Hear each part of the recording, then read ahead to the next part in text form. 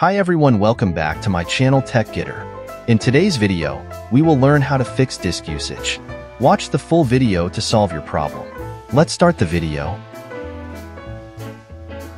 First, press the Windows plus or keys together on the keyboard. And here you need to type services.msc. Once you type services.msc, click on OK. A services window will open in front of you. Here we will type S and look for sysmain. Basically, sysmain is a super fetch service that makes the application available for you. Right-click on it and go to Properties. Here select Disable and then click on Apply and then OK. Once this is done, right-click and click on Stop. Next time when we restart, this service will not be active. Now we are looking for the Connected Devices Platform service. This service is not used by many people, so we can disable it. It won't affect anything.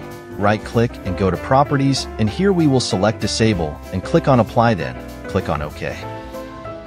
To disable it, we will right-click and click on Stop.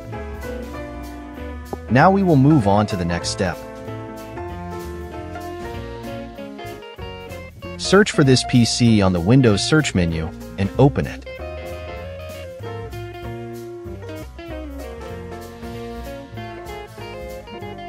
Now right-click on C drive and then go to Properties, and here we will go to Tools and then go to Optimize and defragment the drive.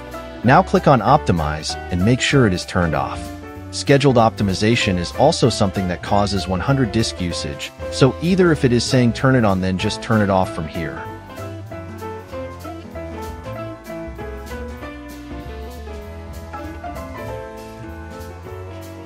Now we will go to the next steps and type Update in the search bar. Go to Update Settings or check for updates. Make sure you have installed all the latest updates. Sometimes a specific patch from Microsoft causes the problem, so updating the Windows fixes this problem in most of cases, so make sure you have the latest updates available.